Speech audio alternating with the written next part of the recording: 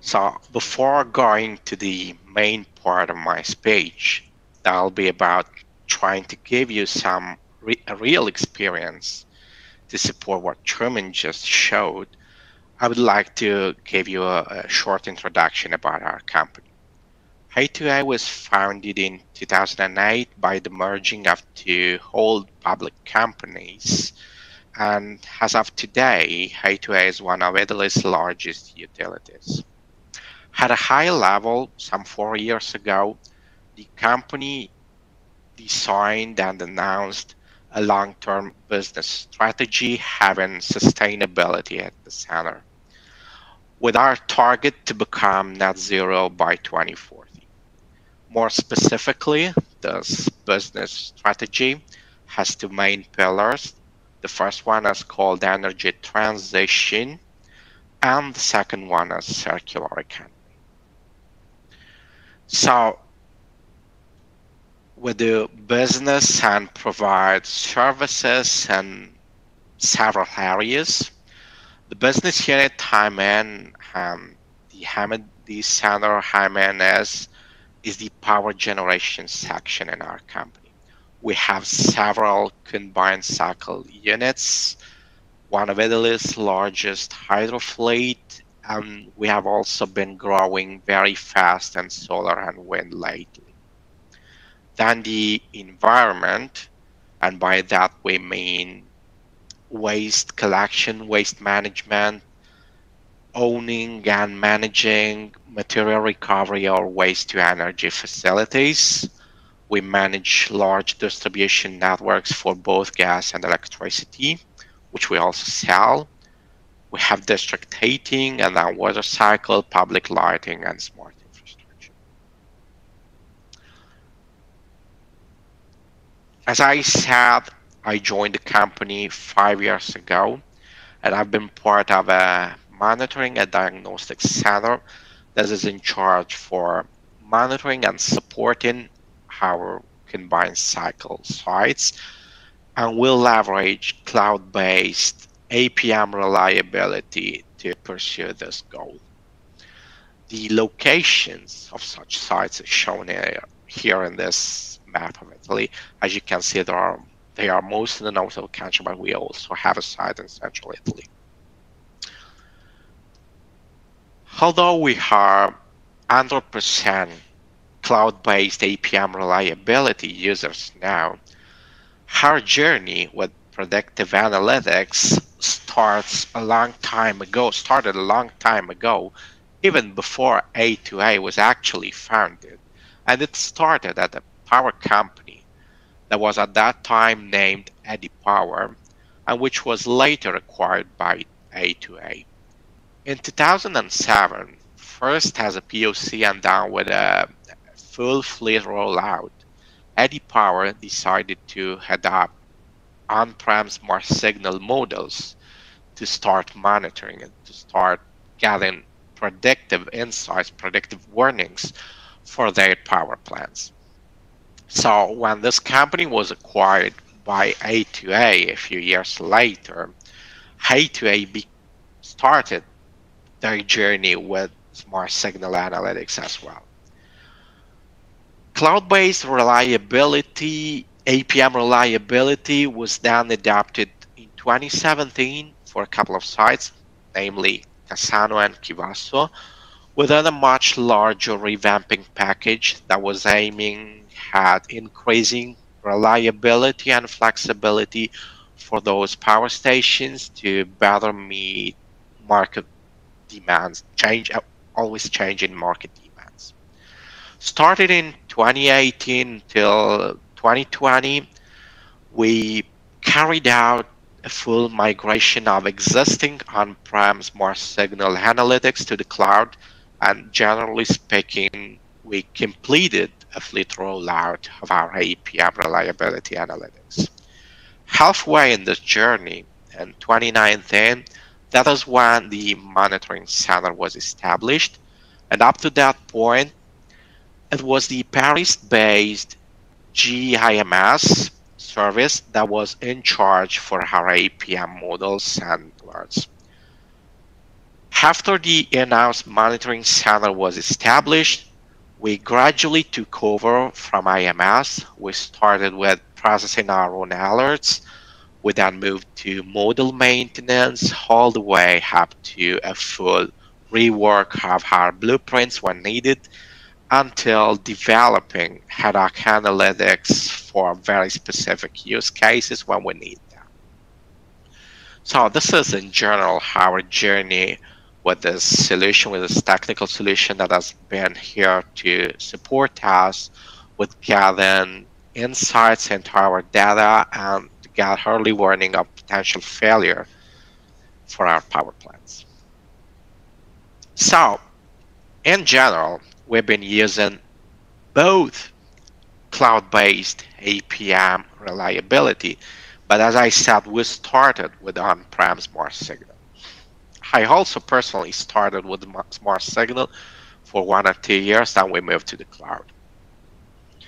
What I would like to do here is to provide a sort of comparison and tell you something more about the main differences we found when migrating to the cloud. The first advantage we saw is what we call information management. It's easier for us to manage our alerts in the cloud, to browse them, filter, sorting them, and so forth. And then there's a very useful case management tool that serves as a sort of repository to keep track of all relevant information and past issues you share with production sites.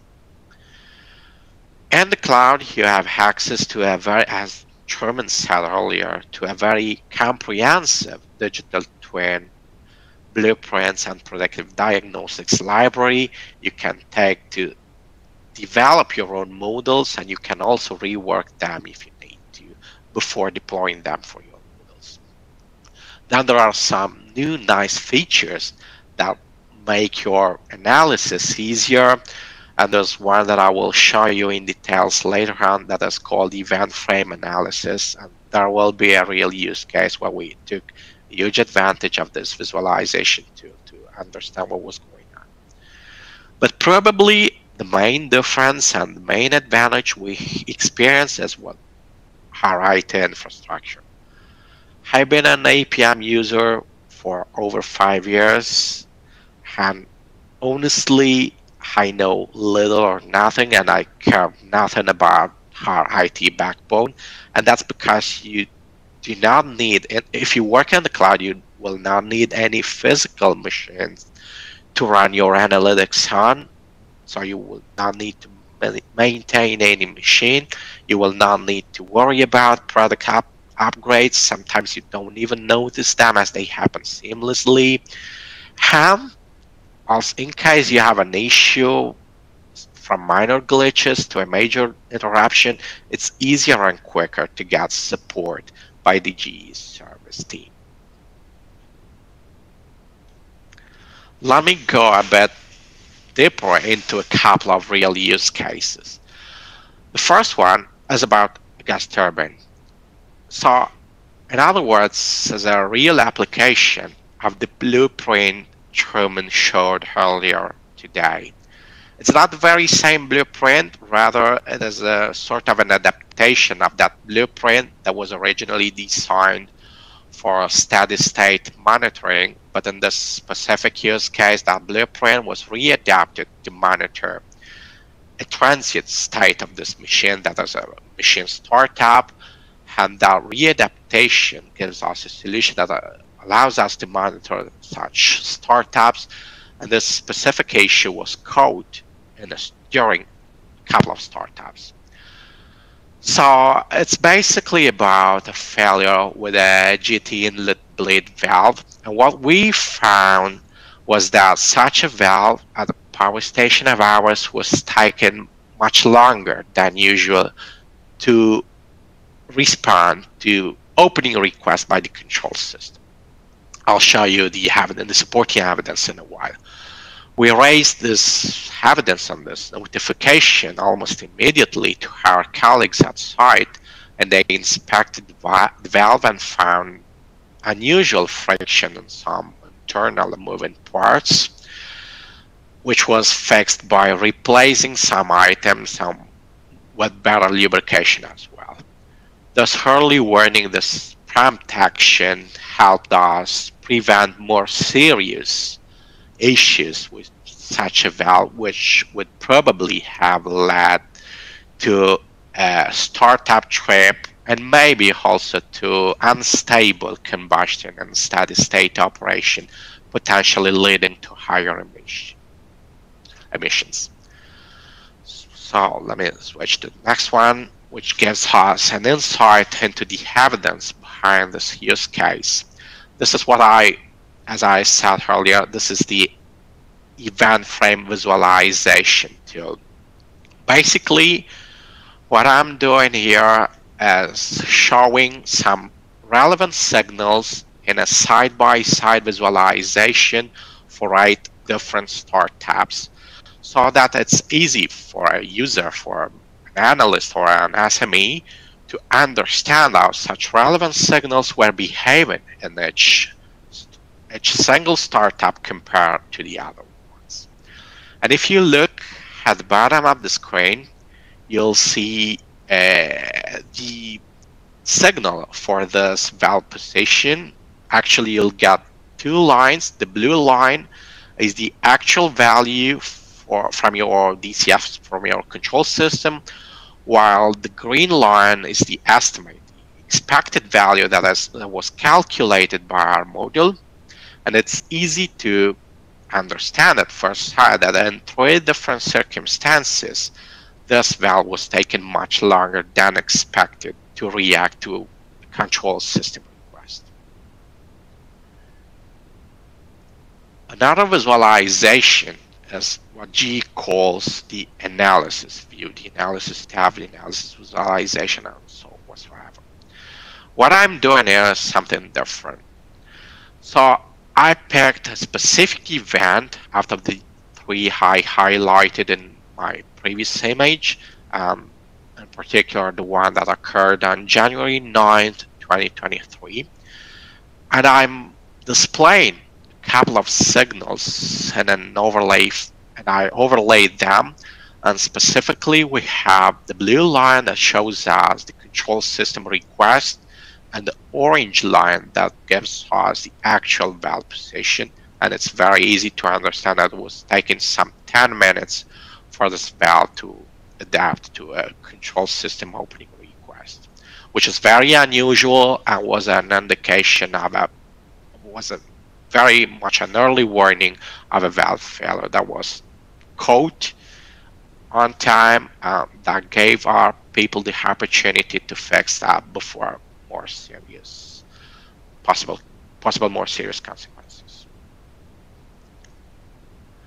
Well, the second use case is probably a more traditional one, as we're going to speak a rise in vibrations for a condensate pump motor. I said more traditional because, at least with our experience, but I think Trevor will be able to confirm that. SmartSignal analytics were first designed to catch small deviations propagating over time in steady state operation, and that is a steady state use case compared to the previous one that was a transient use case, which is, as I said, a readaptation of original blueprints to monitor machine transient situations. Back to this number 2 use case, we're speaking a condensate pump motor. And as you'll see in my next trend, we detected a rise in vibrations in August 2023. We again notified this major deviation to our colleagues at site, and site investigation revealed a significant motor failure, but though significant, that failure was caught on time. By acting promptly, we were able to prevent much larger damages to the equipment, as the motor was taken out of service on time, replaced with a spare one, and sent out to be repaired. So for sure we reduced maintenance costs to restore such a motor, And there's a small chance, still small, but still, we had the chance of causing a full unit trip because of this failing motor. And that was again prevented by this early warning and prompt action by our colleagues. Again, the supporting evidence, which will give us, again, a better understanding of how SmartSignal actually works. You'll see basically 3 boxes in this image. The first one is a light green box. And again, you got 2 lines, the blue one, actual value, and the green one, the expected values, calculated by our models. The difference between such values is called residual and is shown at the bottom of the screen. In the light green box, we'll see normal operation with very, very small residual. That means that this piece of equipment was working properly, but also that our model was a real digital twin of our actual piece of equipment. Then, fast forward to the red box, you'll notice a sharp change in the actual value and residual, where residuals ranging from 2 millimeters per second up to 3 millimeters per second. A big change if you look at that in such a way, but still below DCS alarms, so nobody was going to notice that otherwise.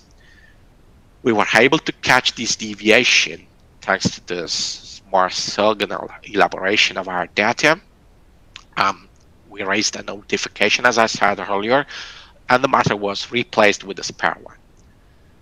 And we go to the dark green box, where we see there's still a minor but persistent deviation between actual and estimate values. That means that that's something that you can expect because you're using your original digital twin to monitor, to replicate as a replicant of a slightly different piece of equipment because you replace the motor with a different one. So that deviation in the dark box shall not be interpreted as something that is not working properly. Rather, that means that you need to perform a model retrain to regain your full monitoring capabilities in your digital twin and to restart a situation that is closer to the light green box. That's all for my part. Thanks again for joining. And if you have questions, I'll be glad to help.